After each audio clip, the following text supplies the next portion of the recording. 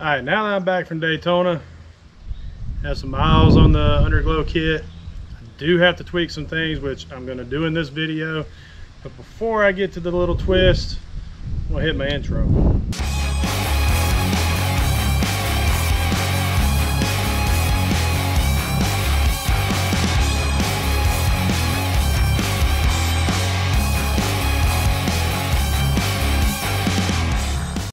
All right, so first what I'm gonna do is reposition the camera and give you a walk around of where all my LEDs are laid out.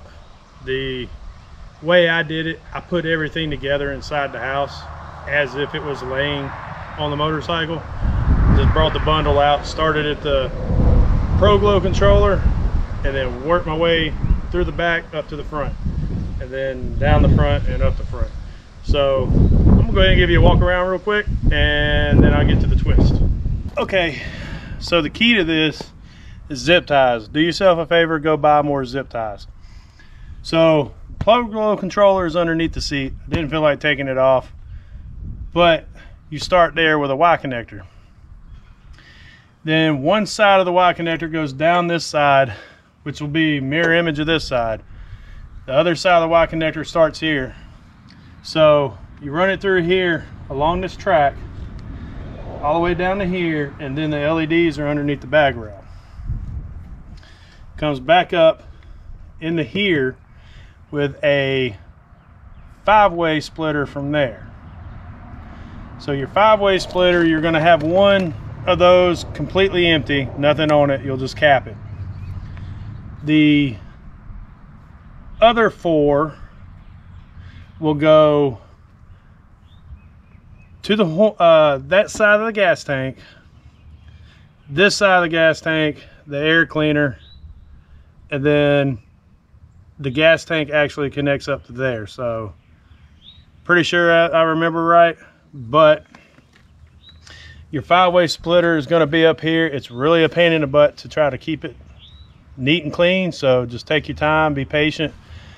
And what I did was just start it up here, ran it down, put my clip, unplugged it, ran it, plugged it in, and just worked my way to the front. Now,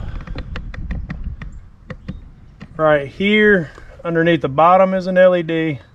Underneath the gas tank is an LED, which you can kind of see the wires sticking out there. It's kind of hard to zip tie it to something to get it out of the way, but it's all right. One of your lines, you got LEDs that go underneath here. I actually stuck them on the inside of my air deflectors. Same on the bottom. They're on the bottom, which you have to angle like this. So this side's lighting up that side, this side's lighting up this side. So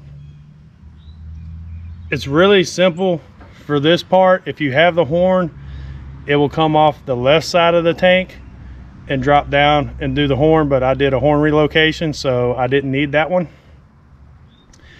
So that little 3 LED went in my front up here in the fairing.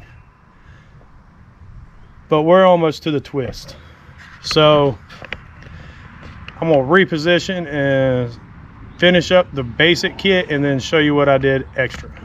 Okay, so here's one thing I don't really like about it, but there's nothing I can really do about it, is when it comes off the tank, you got your wire exposed here to connect to the 3 LED for the neck. And zip tie that up too, because mine kept coming loose. And off of this piece, you have typically a termination unless you have the caliper LEDs, in which case you would put a Y adapter in to left side, right side.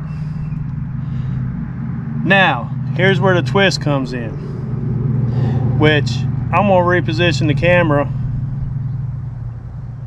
and disassemble this and show you the rest. And then we're gonna get into the modifications that I gotta do to readjust the lights and clean it up a bit. All right, so I got fairing off, windshield off, upper dash off, which we'll go back to the upper dash here in a little bit. Now, what I'm gonna do is there's two torques that hold this on. One on the outside and one up here on the inside. So we're just gonna start with number one, and I'll show it, and then I'll just do the second one on my own, and then bring y'all back after it's done.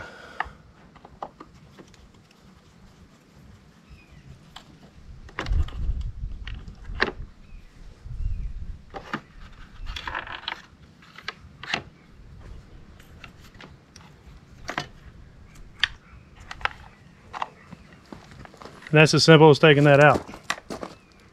Okay, so when I originally put these in, I put them up too high.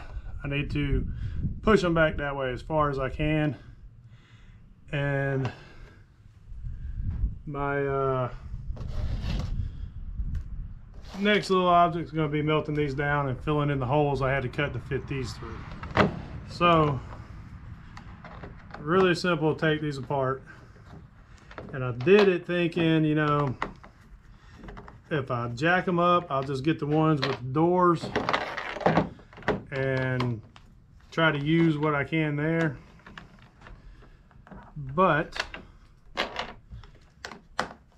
I think, I had no problems with Daytona with wind whistling or anything like that, so it shouldn't be that big of an issue.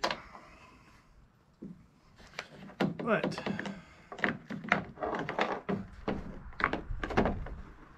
I'm going to pull all this duct tape off, readjust everything, then I'm going to do a little plastic welding.